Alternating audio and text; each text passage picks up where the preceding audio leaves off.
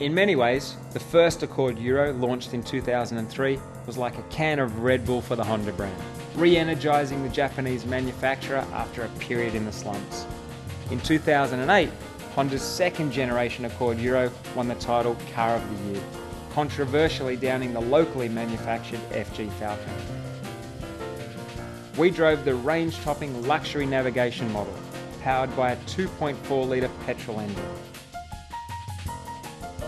Delivering 148 kilowatts of power and a peak torque of 234 newton meters, the Japanese engine is good for a 0 to 100 time of under 10 seconds, and a top speed of 227 kilometers an hour.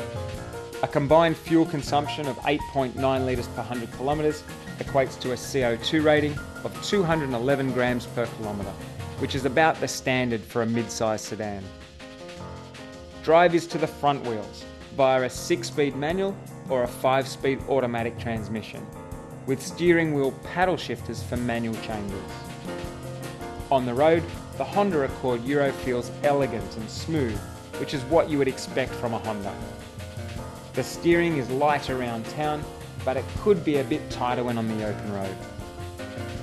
The exclusive feature list for the Accord Euro includes 18-inch alloy wheels, a sunroof, an excellent reversing camera, plus satellite navigation, which comes standard in the luxury navigation models. It would also have been nice to see Bluetooth integration as part of the feature list.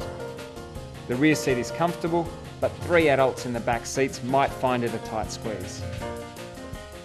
The Accord Euro presents a strong safety story, with 6 airbags, active front head restraints, ABS anti-lock brakes and stability control.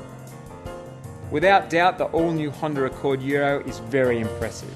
The Car of the Year win confirms the Accord Euro's preeminent position at the top of the tree for mid-sized sedans. But if you're in this market, you should also have a look at the Mazda 6 and Ford Mondeo.